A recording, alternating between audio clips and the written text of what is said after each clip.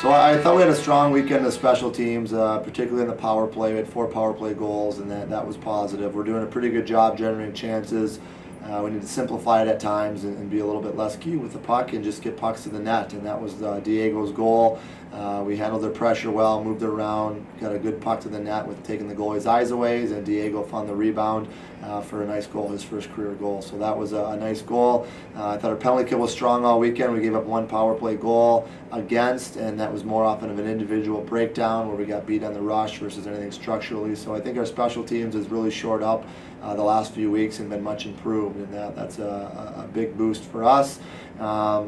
You know, they're tough in a lot of ways, but particularly because we outchanced them both nights.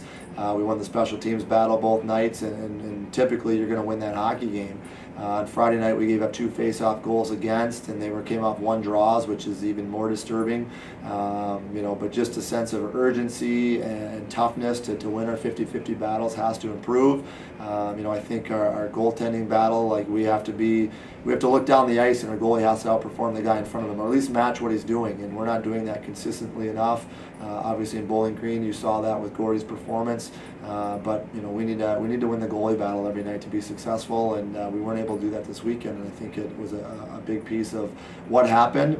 It's not just on our goaltenders. You know, the first goal on Saturday night came off a defensive turnover, and then it was you know, kind of a non-dangerous shot that found its way in. So a lot of areas to clean up. You know, we're doing some things well, but it's not enough. You know, we need everybody going every night in order to be successful.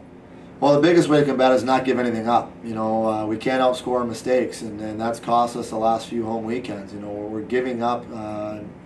You know, give the other team credit for sure for working and making it happen, but you know, we're making it too easy to score. Whether it's an easy goal on our goaltenders, turnovers from our defensemen, forwards not sprinting back into spots and be either a breakout option or helping shut plays down. It's too easy, and you can't outscore your mistakes at this level, so we've got to do a much better job that way. Like I said, offensively, our power play is starting to generate more. 5-on-5, we have to do a better job creating offense. It would be nice at some point. I think we've had about 8 or 9 posts the last 2-3 weeks, and none of them have found their way in the net. But we also have to create our own puck luck by playing harder around the offensive net. We've got to get more bodies to the net and find second chance opportunities and be willing to pay the price there. And it's something we haven't done a good enough job on, and as coaches, you know, we're addressing it in practice for sure.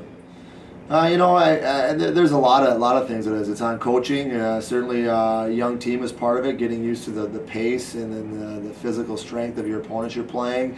A lot of it boils down to the individuals performing as well. You know, guys have to have a feel for the danger around them to protect their hands, protect the puck when players are around them, and be heavy plays. You know, we've got to play heavy with the puck and not turn it over. And you know, certainly Huntsville, we had three bad turnovers that led to goals. We had 2 this weekend once again that led to easy goals, and it's just, you're not going to be successful if you can't take care of the puck. And so as individuals, as coaches, we have to do a better job in putting our guys in situations to learn from that and to not allow that to happen. We're banged up. You know, we've had quite a few guys miss practice this week. Some of them are held out just for precautionary reasons, to give them an extra day or 2 to heal up. Some guys are probably not available this weekend. So yeah, we're still a little bit thin back there. You know, with the departure of a defenseman due to playing opportunities and some injuries, we're a little bit thin back there as well, but it just leads for opportunities. You know, we have good depth up front this year. We were pretty deep on the back end until the departures, so it's fine. You know, it's part of the game.